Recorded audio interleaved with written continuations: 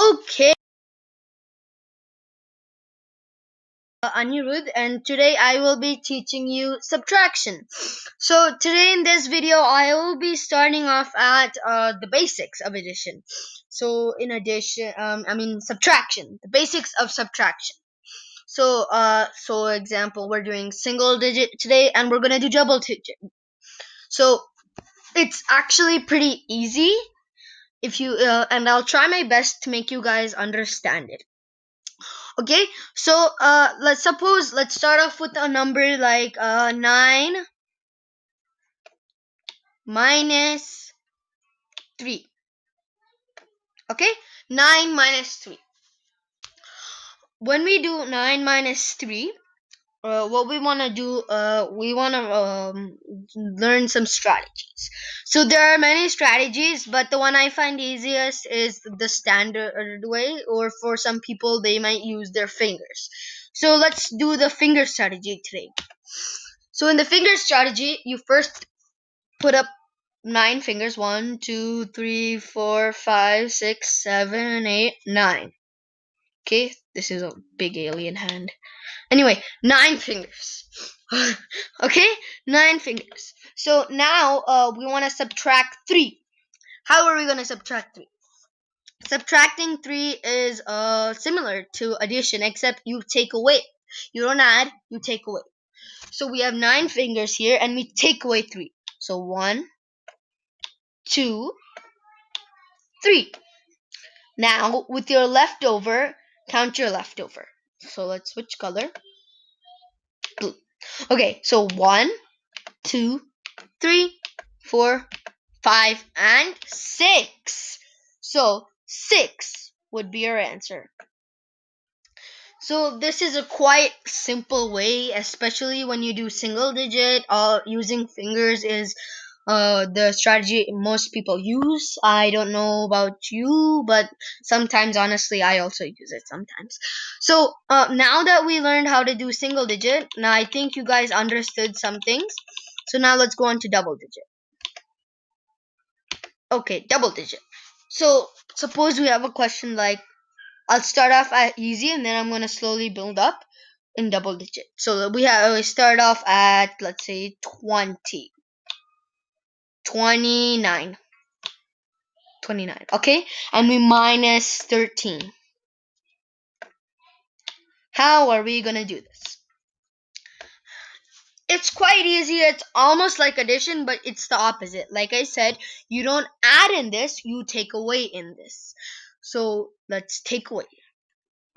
Okay, so let's start off at the ones column, like addition. At the ones column, we start off with 9 minus 3.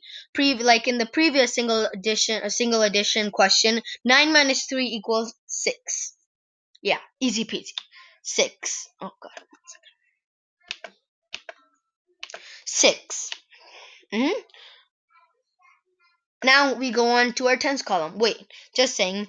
Whenever you have something like extra number, you shouldn't actually have in subtraction. You don't have any extra numbers. For example, like 18, you don't add the 8 here, and you know that shouldn't usually come. But if it does, you do carry forward, like in addition. Sometimes it fairly happens, but if that happens, do carry forward. But usually it doesn't. So now we got it. We don't have any number that's greater than 10, so we don't carry forward. So now we go on to our next number, 2, the tens column. 2 minus 1. It's not really 2 minus 1. It's actually called 20 minus 10, because it's the tens. So 20 minus 10. Let's see. So 2, or you can just take away your zeros if it's easier. 2 minus 1. 1. So 1. So we add 1, and then we have 6 equals 16. Very easy. So we have our answer 16 here. So basically that's pretty much it. But sometimes you might get some other things like let's think about it. We have something not like 29, but we have a zero in the ones place. That's above it, above the thing. So this doesn't really happen. This when you're come to something like this, I know some when I was first doing subtraction, I was like, what are we gonna do? So what you do when you come to any situation like this, when your top number is lesser, I mean it's like units, the ones column is lesser than the bottom number, what are you gonna do? You're gonna do something called also similar like carry forwarding, but it's called borrowing. Borrowing, like when you borrow something from your friend, it's called borrowing. So if you want to write that down, or the definition is in a Google. So it's called borrowing. Okay, basically what happens in borrowing is this number borrows 10, or like any digit, it subtracts 1 from its neighbor. So 0, what it does to 2, it takes away 110. It happens to always, it minuses 1. So 2 minus 1 equals 1. So this now is not 2 anymore. It's declared as 1. Da-da-dun-da-dun. So now this number you have here is 1. Okay, now that you borrowed from your neighbor, you sorry, add your the thing you borrowed, which is your 10 or 100, or depends on the column the you borrowed, you add it here. So you always add 1, because you always have to borrow like 10 or 100, and you put 1 for sure. So now this number over here, this 0 does not become 0 anymore. When you add a digit on top of it that you borrowed, it now becomes 10.